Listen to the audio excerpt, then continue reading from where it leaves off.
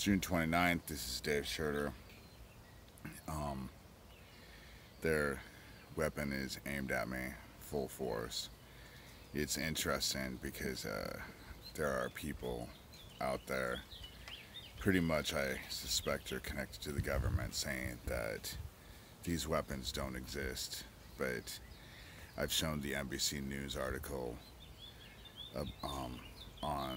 in 2006 where the Air Force went in front of Congress. They called them directed energy weapons, and said that they were going to use them on American citizens to show the rest of the world they were safe. And I also have shown the official Air Force documentation showing that these weapons exist, and the American government has all of the patents.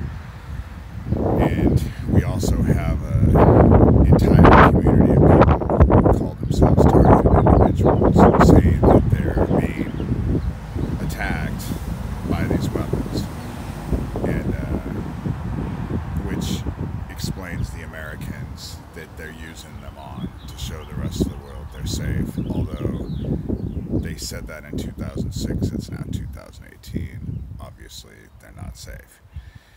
Doug Mesner, a while back, sent me a video, or sent me an email saying that they couldn't understand why these weapons had no effect on me other than making my greasy locks fall out. Well, I got my hair cut, obviously, so that's not happening. There's a reason for that, though.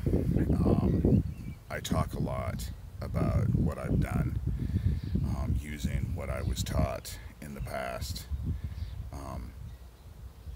and it is written that in the end, these people will be in a situation where they'll do nothing but wish for a death that never comes, and the universe can only give back what was given.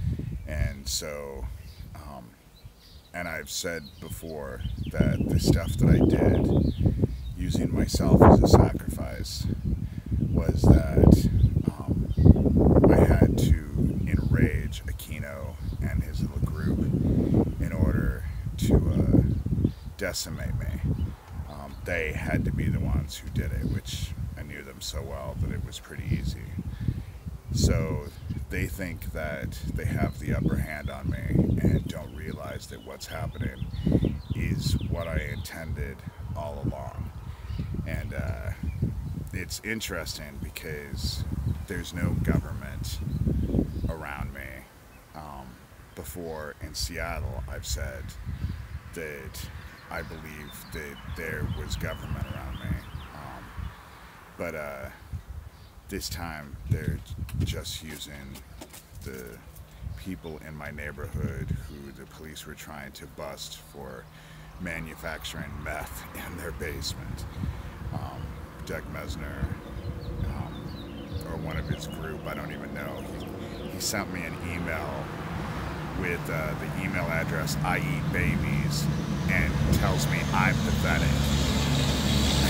And which is funny, you send me an anonymous email attacking, sending me threats, and then you call me pathetic.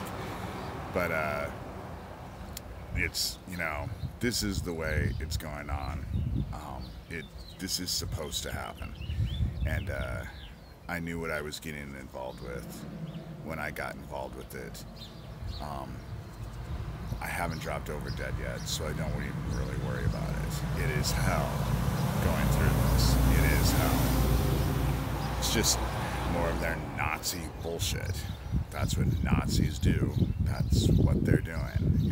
In Algona, Washington, where I used to live, it was reported that there were 27 Nazi-affiliated groups in that town alone, and it was a town of 2,000. They seem to be inundated in the Pacific Northwest. Out here, they just use meth heads and people who manufacture meth to actually do what they're doing.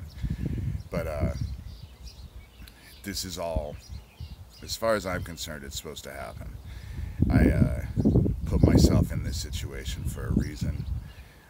There were specific things that I had in mind when I did it. In the end, everything that has been hidden is being brought out into the darkness. Again, I think that it is a period of judgment because the ascension is upon us, and in the end, these people are going to be stuck in darkness. They don't believe it because they don't believe in God, because in order to believe in God, you have to believe in something more powerful than themselves, and they think they're the most powerful. But the people that they get to work with them are just trash, and the whole neighborhood knew about it. They came and told me. It was pretty much confirmed by the police that they were trying to bust him for manufacturing meth in their basement. So whatever, but I just want to put it out there that it's still happening, not just for me, but for countless other people. That's why they have a targeted individual community, which, of course, there is a group of people who will say, oh, that's a lie, that's a lie. These weapons don't exist.